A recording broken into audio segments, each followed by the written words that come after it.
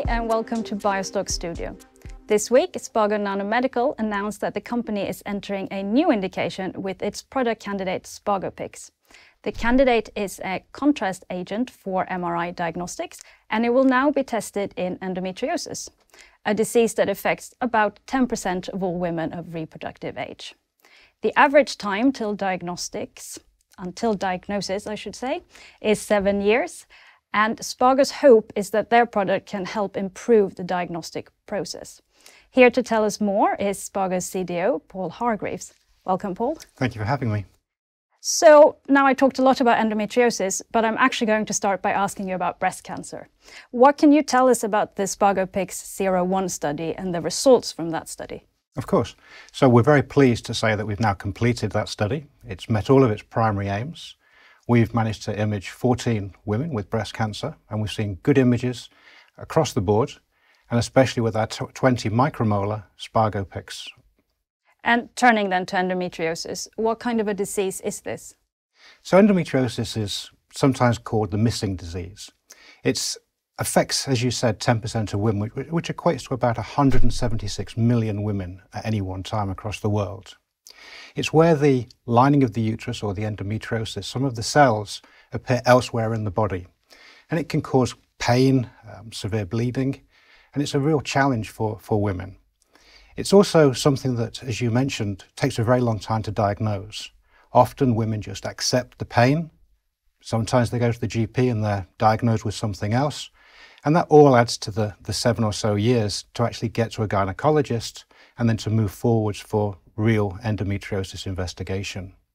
And even then, when we start to investigate it, the current procedures don't give a definitive diagnosis. And that's what we're hoping to do here with SPAGOPIX, is be able to not only give a good diagnosis earlier, but to give a definitive diagnosis. So lingering a little bit on the diagnostic process, how is endometriosis diagnosed today? So at the moment, it's often, to actually get towards the endometriosis diagnosis, you have to exclude many other diseases. Once the physician has decided to exclude those diseases, they then start to look towards the endometriosis diagnosis.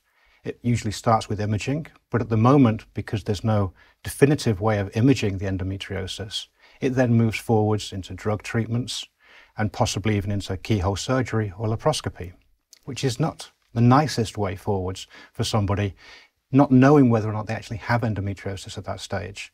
And then the final part, if necessary, is actually surgery. So what is it about your product candidate that you think makes it suitable for endometriosis? So the MRI at the moment is actually a very good tool for diagnosing endometriosis, but it's not definitive. What we're hoping is that SPAGOPIX will actually be able to show definitively whether the tissues that are showing up in the MRI are endometrial or not. So can you tell us a little bit more about the study that you're carrying out in endometriosis? So we've just actually started the study at Malmö University Hospital, where we're looking to image 12 or so women with suspected endometriosis.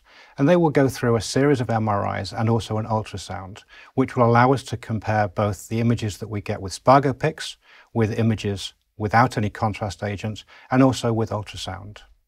What are the primary endpoints in the study? So really the primary endpoint that we're looking for is to see whether or not the endometrial tissue lights up.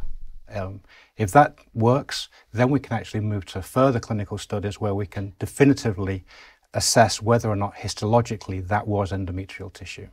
And when do you expect to be able to present results? Well, unfortunately, there's an awful lot of women out there that are suffering with this, so we hope that the recruitment will be fairly quick. So all being well, the study will finish by the summer, and we're hoping that we can actually present some interim results for the World Congress of Endometriosis in May of next year. And if you could just summarize for us what you hope to be able to present at that conference. So what we'd really like to be able to present at that conference is that SPAGOPIX can be a real asset for the diagnosis of endometriosis. That also, we hope, will help physicians gain a wider knowledge, and also women that currently are putting up with the condition without realizing that actually it can be treated. So it's a first step. Then we have found out a little bit more about endometriosis in general and Spago's new study to help diagnose it in particular. Thank you so much, Paul. Thank you.